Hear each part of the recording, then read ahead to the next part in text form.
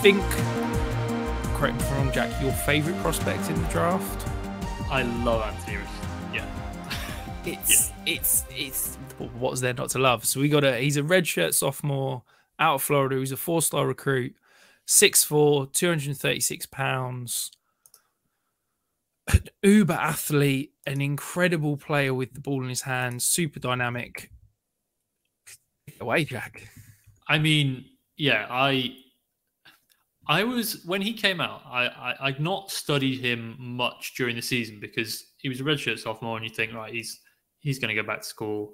I don't see him declaring. And then he did, and I was like, wow, okay, that's a surprise. I mean, that told me immediately, like, he's getting good feedback from NFL teams because you don't declare as a redshirt sophomore unless you are getting really good feedback. I dived into the tape, and I wasn't sure what I was going to get. I was really pleasantly surprised. You see the size and the arm strength and the fact that he's a good athlete. And I've seen a lot of people use that as a way of going, well, him and Levis are in a kind of similar bucket. They're both big guys with big arms who can move.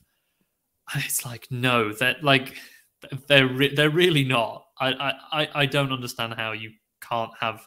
If you like tools, Richardson needs to be ahead of Levis for you. Like, I can understand. I'm not saying I would do this because it would be a risky move. I can understand why a team would take him number 1 overall. And that might be like seen as crazy to some. And I do get that. Like, let's be honest, the film is raw. There is some real areas that he needs to work on. You'll see it in these clips. His mechanics are a mess. Like, maybe the worst I've studied in this year's class. I'm about 10 quarterbacks in this year. And certainly his lower body mechanics are probably the worst. Like, his footwork's a complete mess. You'll see the odd play where it's absolutely perfect. And then the next play, it's a mess. He bounces a lot in the pocket. He just gets disjointed. And that leads to his accuracy issues. He completed 50-something% of his passes in 2022. He was, if you look at adjusted completion percentage, he was 141st out of 155 FBS quarterbacks. So yeah, that's not good. But mechanics are fixable. Like, certainly like footwork. We've seen guys come in. Don't forget, this is his first year as a starter. Get him in an NFL program with a good quarterback coach, certainly over this offseason as well. I mean, I wouldn't be surprised if we see quite a substantial improvement between this season and the combine. If he's at the combine and he's throwing at the combine, I wouldn't be surprised to see some improved footwork. But in terms of what's there to like, I mean, the arm is elite. The arm is absolutely elite in terms of his arm strength. He can hit every single throw. His ability to do it off platform is also just rare. Like, there really aren't many guys, even in the NFL, I think, who can make some of those throws that he can make. He's a legit athlete as well. Like, that LSU game, he had that massive touchdown run. And you're just looking at him, he's like 200, he's listed at 232 pounds. You think, okay, he's going to be a big bruiser. I mean, he was separating from defensive backs in the open field. Like, I wouldn't be surprised if he ran in the 4.4s. It's probably more like the 4.5s if he does run at all. I mean, quarterbacks don't tend to run these days, certainly the more athletic ones. So he might not, but I'd be expecting like 4.5s at least. But I think what doesn't get talked about enough is his pocket presence. He had a 9.2% pressure to sack rate, which is easily the best amongst draft eligible quarterbacks. I was looking at this the other day. It's better than almost all of the top guys in the NFL achieved during their time in college. I think Mahomes was somewhere around 10%, and he's like the best in the NFL at doing that, along with everything else. But that ability to navigate pressure, that ability to work the pocket, to climb the pocket, to feel pressure, that's a rare thing, especially in a guy in his first year starting. Like, that's special. Add in his ability to actually read coverage. Don't get me wrong, it is still a work in progress at times, but there's a play that sticks out from the Utah game where they ran a really funky kind of inverted cover 2 that just completely different picture post-snap to pre-snap. Richardson, not flustered at all, finds the right throw. It was like a 3rd and 15 as well, and he got the first down. And you look at that and you think, wow, that's an NFL throw, because that's the kind of coverage you're going to see on a Sunday. So if he can do that, yeah, he needs to improve on his consistency. But I'm seeing absolutely everything that you want, or nearly everything other than the accuracy. And I think that's the biggest difference from me between him and Levis, is that I never really saw Levis wanting to progress through his reads. Richardson made wrong reads.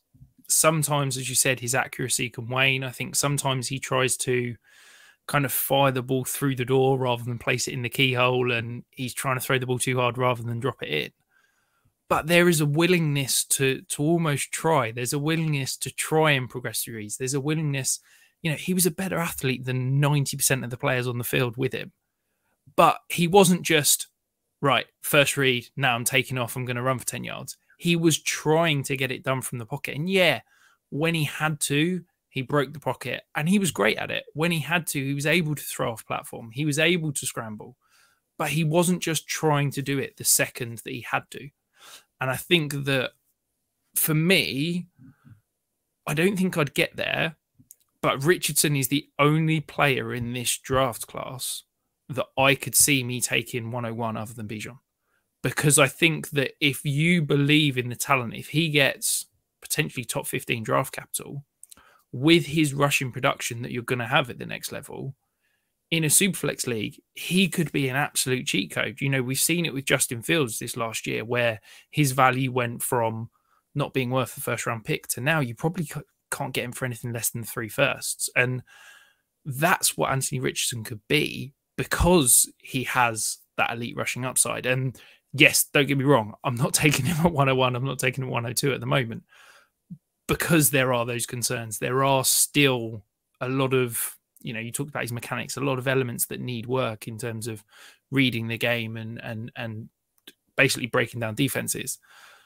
But the raw talent is there, the potential is there. And if he gets the right landing spot and ability, I know we talk about rookie quarterbacks and it's, it would be great if they sat.